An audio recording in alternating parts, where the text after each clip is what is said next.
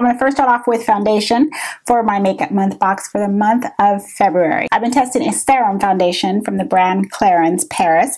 This is their new Skin Illusion Tint Natural Hydration. It's broad spectrum SPF 15 and it states it's a natural hydrating foundation. I did pick this foundation bundle out from my Octoly store and they sent me only the bottles that were for the deep shades. That's what I selected. So I have 4 shades here to show you. With the name of Skin Illusion, here's where I feel, well, there's some sort of like illusion with this foundation because it's a buildable coverage, but I couldn't find anywhere where it said, oh, it's medium or it's light or it's full. So I think the illusion is, well, as you put it on, we'll figure it out. So I thought that was kind of odd. I'm going to quickly go over the actual swatches. Here's a close-up shot of it already on my face. And then I want to show you right now in real time. 116.5. This is the shade name Coffee. This has a neutral undertone. Next up is 117, which is Hazelnut. This one I feel has a cooler undertone to it. It actually has pink added in it, or it's turned pink against my warm undertone. So that would indicate to me more of a cooler undertone added. The next one is 118, which is Sienna, which is my shade there. That is the warm undertone. And the last one is 118.5 Chocolate, which is another warm undertone. So those are the 4. Again, the one, now this has been drying for about a good 10 minutes before I turned the camera on, which just went right into the skin, is Sienna. So that one is my shade. The primer that I actually have to share next, this is from CoverGirl. Now this came in a box from CoverGirl, so they sent me their full ambitious collection. And this is actually their full spectrum, excuse me, by CoverGirl. Their matte ambition, mattifying skin primer and sunscreen. So this is their face foundation primer. It says SPF 20. This primer has a lotion type of feel to it. Even though it's mattifying, it's not too mattifying.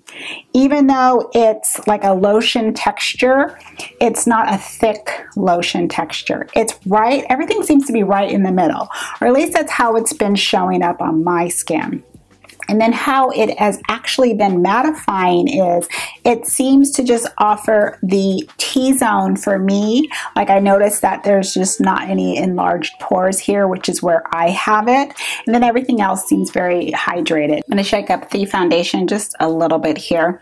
And again, it said in the video only a few drops is needed. So I'm going to just show what I have been doing. And I will be doing it with my fingers. So I'm just going to put 3 drops here in my hands. Again, I don't have a problem using my fingers. 2, 3.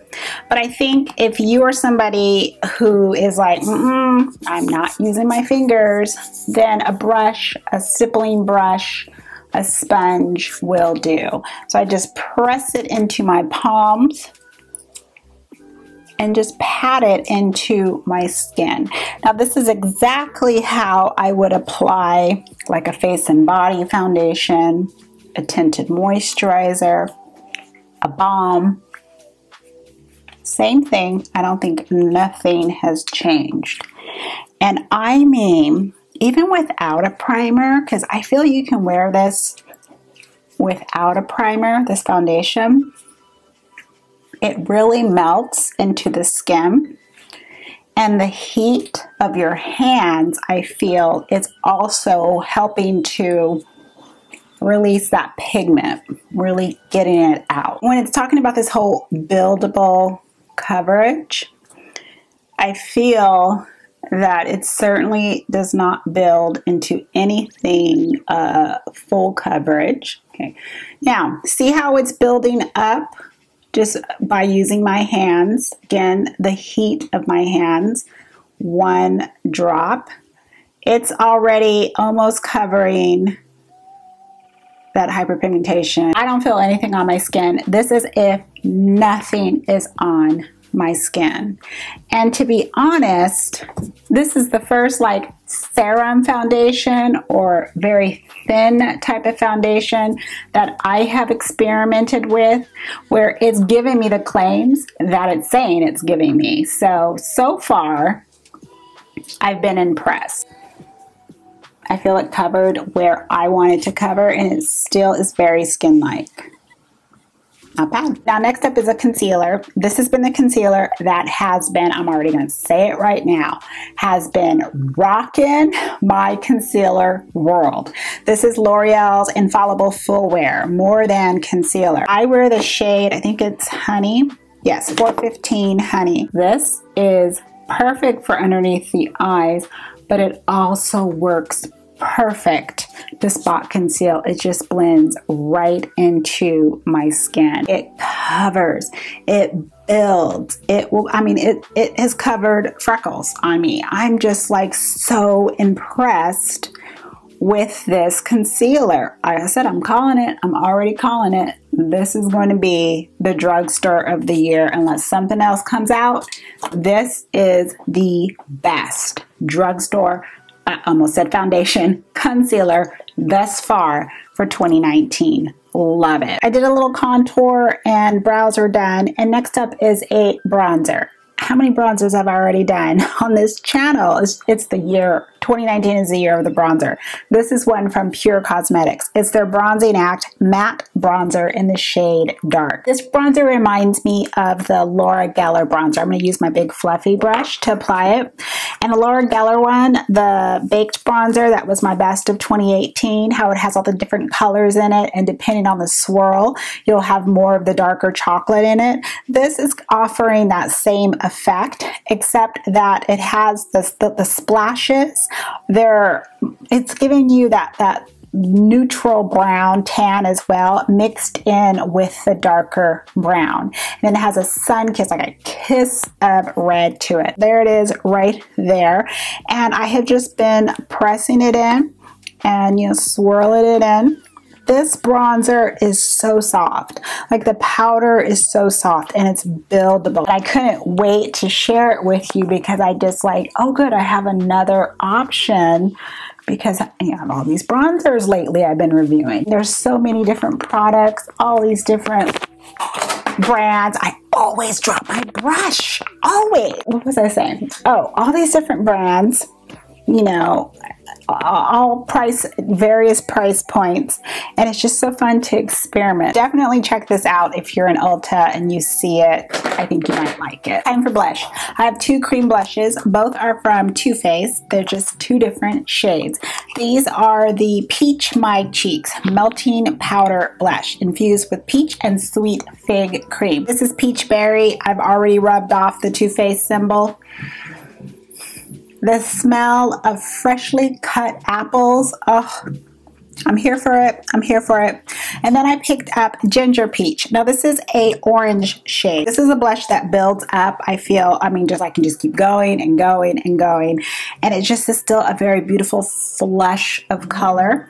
I feel when I use my fingers, I get a stronger effect. So I'll do that right now. See the color right there? I mean, just perfect for my skin tone. So see, I can just kind of pat it on with powder blush and then without. See, just however you fancy. Your strength and your intensity. You are the maker of your destiny. I have two highlighters, one powder and one little jelly. So let's start off with the jelly first. This is from E.L.F. It's their jelly highlighter. This comes in 3 shades and the other 2 looked much too light for my taste. So I chose Dew. This is fun if you like that whole, you know, wiggle jiggle, little jelly little look going on. I don't know, I find that kind of cute. Look at that. I purposely did that because I wanted you to see that. Look at that. One swipe,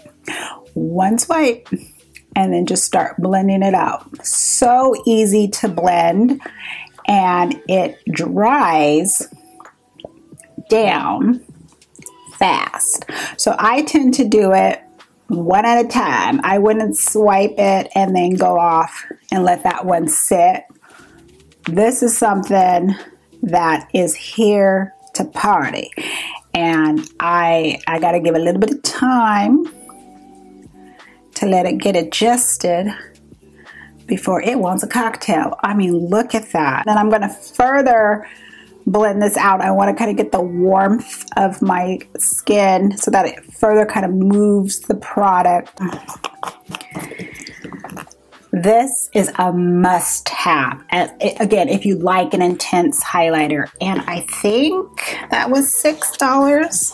It was very inexpensive because you know itself. The next highlighter is a powder. This is from Raine. This is their Focal Point Glow Lighters, and this is in the shade Your Treat. Look at that color. So just a beautiful color, beautiful dark bronze to go well not only with this dew but also complement my skin tone. I have discovered Raine and I am here to stay. I'd recommend both products. I think they're just beautiful. Packs a punch. Even without having the liquid underneath, this highlighter I feel still is intense. Oh, just smooth on the skin. I don't have a separate eyeshadow palette for February, but what I do have is this little palette here from Revlon, and this is their, what is it called? Illuminance Cream Shadow in the shade Moonlit Jewels. The texture is, see, just a nice cream color. Now these are the jewel tones, or what they consider some jewel tones, because they have some neutrals mixed in here. But I have worn the green already. I remember in a video I had put it on top of a powder green, and I like the opacity of that. Look at that. I mean, this is just like almost like a one swipe color, depending on which color you want. Let me swatch the blue and be done. Oh, look at the blue. Just so beautiful. I'm just going to wear it as my lid color and just show you just how you can blend out the colors, kind of blend a few together and just pop in a light color in the inner corner and be done with your look. I don't even have primer on my lid. I have noticed that even with primer, which is strange considering I have oily eyelids, but it's been staying in place. Look at how beautiful and opaque that is. No joke, I got some more CVS bucks. I won't get every one. And just for a little bit of color up there, like above the crease, I'm just gonna take a synthetic fluff brush, just go into the blue. Super easy to just blend in the color where you want. Now this isn't to make it darker or smokier on the side. It's just to add a little bit of color. I feel it's been so subtle, but it still in a sense is, how do I put it, defining the crease. That's what I was trying to say. I just put matte shadow on the lower lash, bottom lash mascara, black eyeliner in the waterline, call it a day. And the cream is not smearing, it has not budged. I want all the other comebacks from Revlon. I do have a new mascara for my top lashes. I've been using ColourPop's BFF Volumizing Mascara. I've noticed with this mascara is I can definitely attest to the fact that it is volumizing. I don't see a lot of length to my lashes. Like, it's not an all-in-one type of a mascara. However, the volume is there with mascara, without. You know, it's affordable, it's ColourPop. It is not something that I'm going to repurchase though. So I'm going to finish up the tube and I'm going to be done, because I feel that what I already get at the drugstore gives me the effect already that I'm looking for. And sometimes I get some extra length. So at least I've tried it, but it's not something that I'm going to purchase again. Very natural. That's probably the easiest lipstick in the whole wide world to put on without very much makeup. This is the first product I've tried from Fourth Ray Beauty. This is the skincare company from the company that Seed Beauty that makes ColourPop. This is their Mellow Milk Mist. The smell. It has that soft skincare smell. That's exactly what it smells like.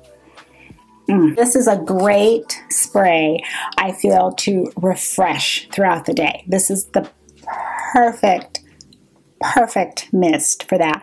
It's a fine mist. I love the fact that it's a milk because I feel I'm getting that extra hydration. I love it. Last is a product that I've been using as I would say more as a makeup setting spray versus a refreshing spray. This is from BeautyBlender. It's the Glow All Night Flawless Face Kit. Now I picked up the entire kit because you get the redo. This is what the actual product is. It's a set and refresh spray. I got it right on my nose. This is a fine mist too. It's very quiet though. And I say quiet because I'm just kind of feeling like, are you doing anything? And some people I know from reviews have been like, oh, it's a little bit dewy or radiant. I don't really see that, probably because my skin's already dewy enough as it is. But I do like it, again, as something to set the makeup after, so my last step. I feel it works fine for a makeup setting spray. It's not wowing me in that sense. But if it was in a taller bottle, it'd be something I'd be like, okay, I might consider, you know, picking this up by itself, not in a kit. But no, it's too small, I think. It's too small for the price. You know, when the hair is down, that means the video is almost over. So out of everything that I've tried, what stood out the most to me is the foundation. The foundation, this is what stood out the most to me. If you want something that is skin-like, buildable, you got it. And the second standout is the L'Oreal Infallible Concealer. That concealer will cover any and everything. I would recommend just wear it and start, you know, spreading it out a little bit. Use it as foundation if you can blend it into your skin. That concealer, speechless. I am so happy that I picked that up, and I need to stop with that whole, oh, I'm not going to try this. I have enough. Especially L'Oreal, because L'Oreal's been surprising me lately. So those are my top favorites out of everything I tried. So what you like from what I've just shown. Let me know, leave some comments. And do you like this very nice natural look? I like it. Perfect as we go into spring. So that's it, dear friends. Thank you so much for stopping by and watching, everyone. I hope you all have a wonderful day, a wonderful evening, and I'll see you in the next video. Take care. Bye-bye.